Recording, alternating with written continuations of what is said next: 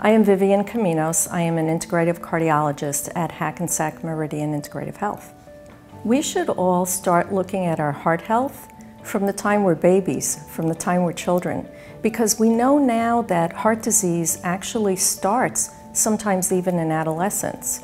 As an integrative cardiologist, I can draw upon what's best in conventional medicine and in alternative and complementary medicine. Integrative cardiologists look beyond the traditional risk factors of smoking, hypertension, family history.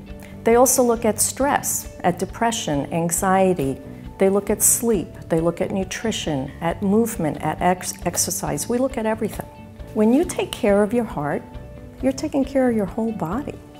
Because anything that's healthy for the heart, it's healthy for the whole body. For instance, we know that if you achieve ideal heart health, your risk for cancer also goes down.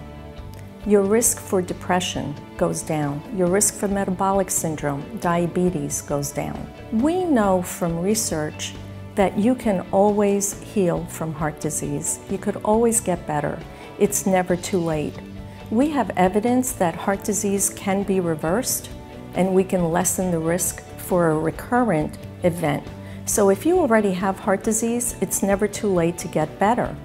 And the way to get better is through the drugs that your doctor recommends, through procedures that may need to be necessary to get you feeling better and functioning normally, and more importantly, through lifestyle.